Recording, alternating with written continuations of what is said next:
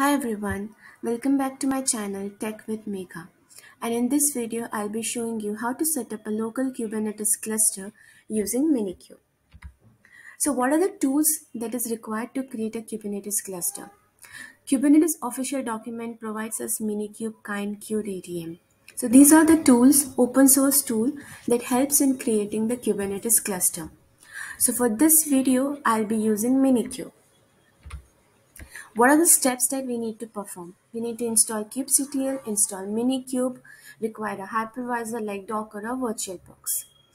So before creating the cluster and installing this open source tool, let us understand what a kubectl is and what a Minikube is. So what is Minikube? Minikube is known as an open source tool. It is called as one node cluster. We can use Minikube setup. So let me write it. It's a one node cluster.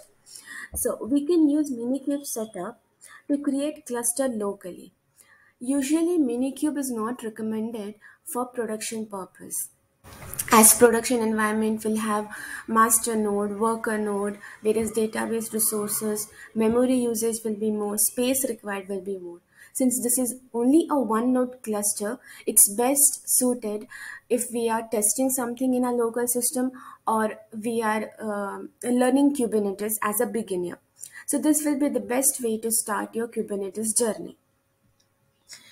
And how are we gonna use this Minikube in our local system?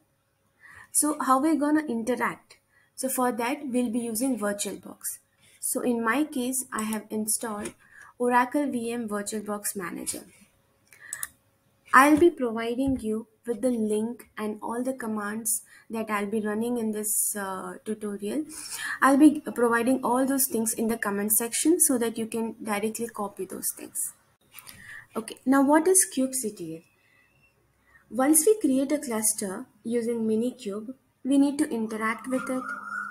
We need to interact with Kubernetes resources, pods, nodes, services, many other components. So how are we going to do that?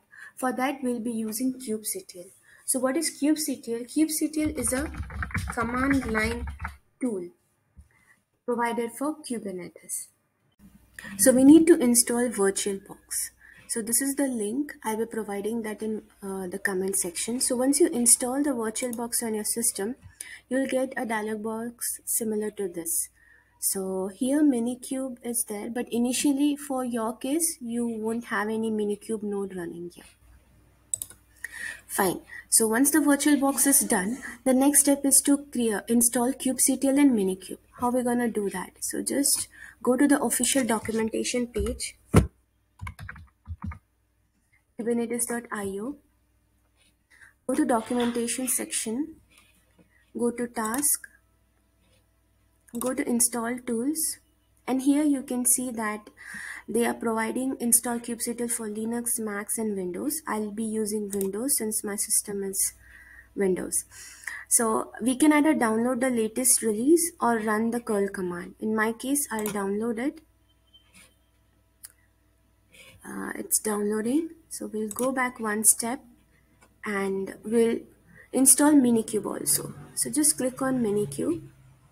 So here you will see that it's telling us what are the requirements: 2 CPUs, 2 GB, and virtual machine manager. So in our case, we are using VirtualBox, Oracle VirtualBox. We can select the options Linux, Macs, or Windows, and then install the Minikube also. So here it is providing us to download it or run the command, but I'll download it. So yeah, so it's been downloaded.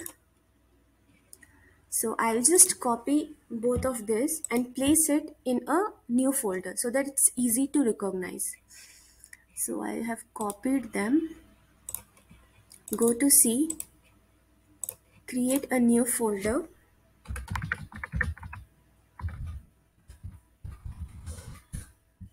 After creating it, we'll just paste it here.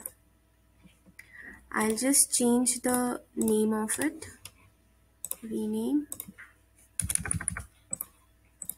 Same way for Minikube also. So now we have completed with the installation of Minikube and kubectl. So let us check whether it's actually installed or not. Open the command line and run Minikube version command. Version. As you can see that the Minikube version, it's showing us a Minikube version as v1.25.2. That means the installation is completed.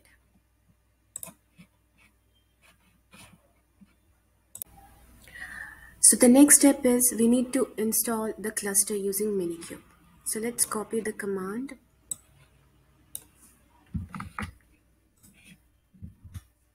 So that's the command, and we'll be providing the VirtualBox as our driver. So since we are doing it for the first time, it would take some around 3 to 4 minutes. So I'll be resuming the video after that.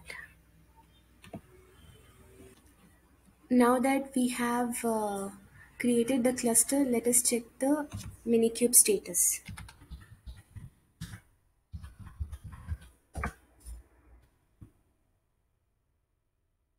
So here you can see that it's in running condition. So we'll just open the Oracle VirtualBox, and here you can see a node with the name of Minikube is running.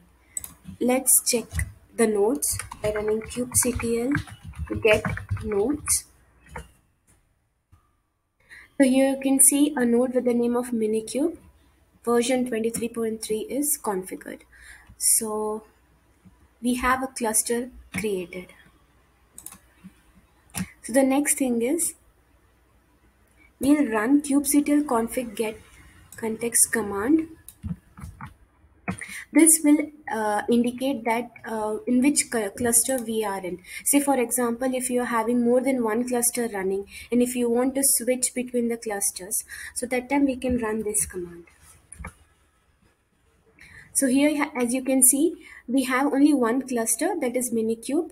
So the name Minikube has been given and the cluster name is also there.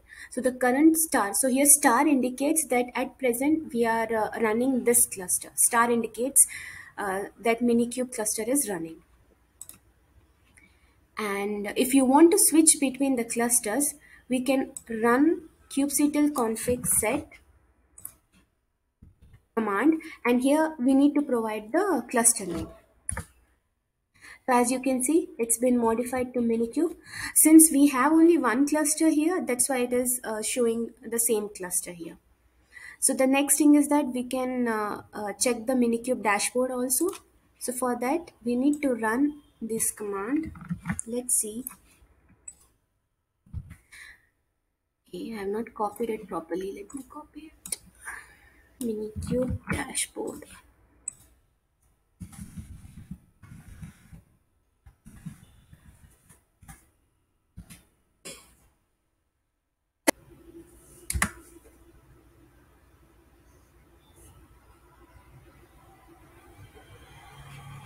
So we have run the command. Let's wait for the URL.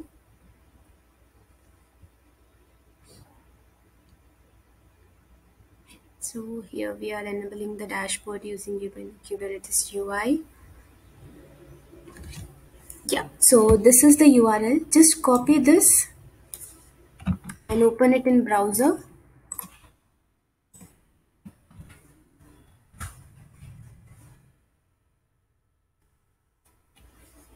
So yeah, so this is Kubernetes dashboard, and here you can see what are the jobs, what are the pods that are running, services, config map, secrets, namespaces, nodes. Since we have configured only one node in our cluster, so it's running Minikube, and we can see the other details also about it. So yeah, so that's it for the tutorial about how to set up the Kubernetes cluster using Minikube. If this tutorial is helpful, please do like, share and subscribe to my channel. And if you have any queries, you can provide that in comment section. Till then, see ya. Bye.